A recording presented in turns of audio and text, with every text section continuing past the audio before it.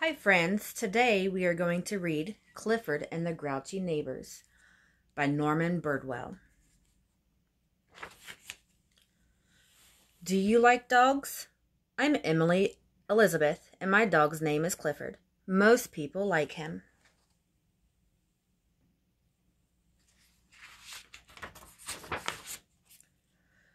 But once we had neighbors who didn't like Clifford at all.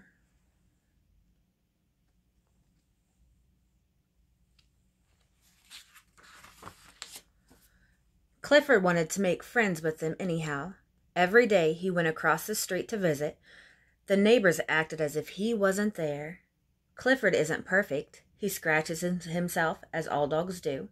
Sometimes his fur would blow into the neighbor's yard.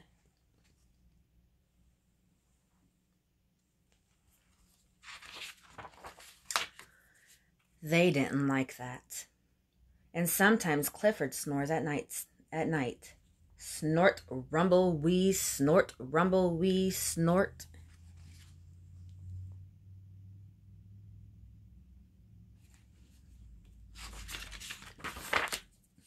Snort. Even a little snoring bothered them. But Clifford liked them. He liked to listen to the women singing.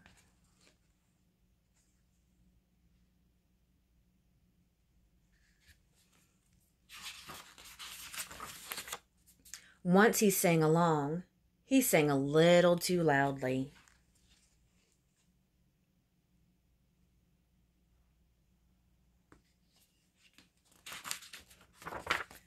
Clifford couldn't seem to do anything right.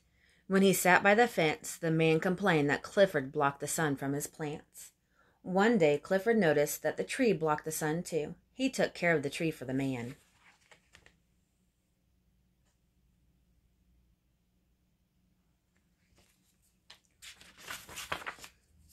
But the people were not pleased. Clifford put the tree back.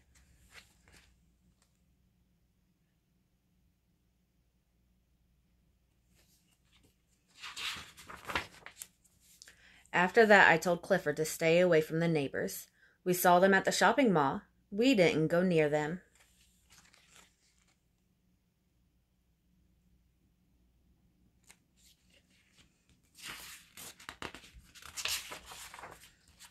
Then Clifford saw their shopping cart roll away from while they opened their car. He tried to stop the cart. What a mess. Poor Clifford. Poor people.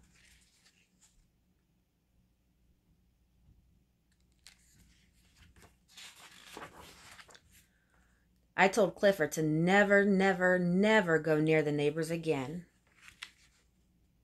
Look, he's sad. He's crying.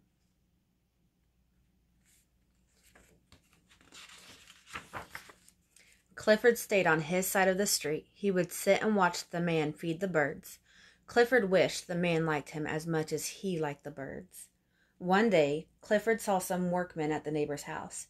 They were putting in new water pipes. Clifford went over to watch.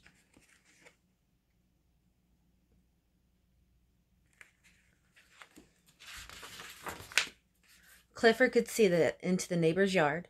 Uh-oh, the birds were in trouble. Why do you think the birds are in trouble?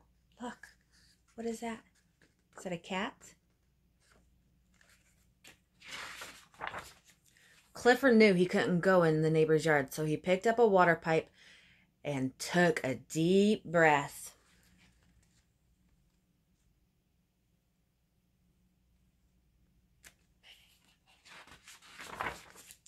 And vacuumed the cat right out of the yard. That was a very surprised cat. The neighbors thanked Clifford for saving the birds.